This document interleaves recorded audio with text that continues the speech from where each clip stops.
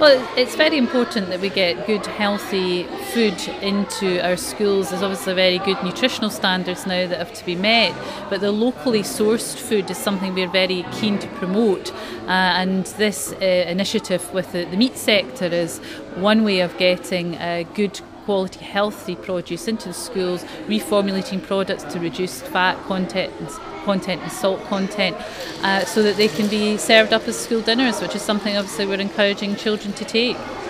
A lot of effort has gone into making sure that the products are healthy enough, and that has been shown with the demonstration here today that that can be achieved, and the products are great and the children love them.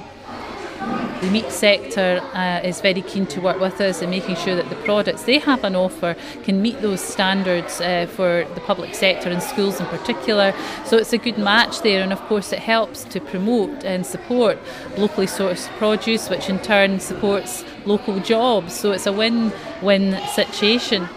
It's very important that children really sample school meals, because I think once they do, I think they'll like them, and the more children have school meals through primary school, the more likely they are to then continue with that in secondary school. And we know the challenges there of getting teenagers to eat healthily, so good habits starting early are very, very important to go through into teenage years and then into adulthood. So it's very important as part of our striving to get children to eat healthier food.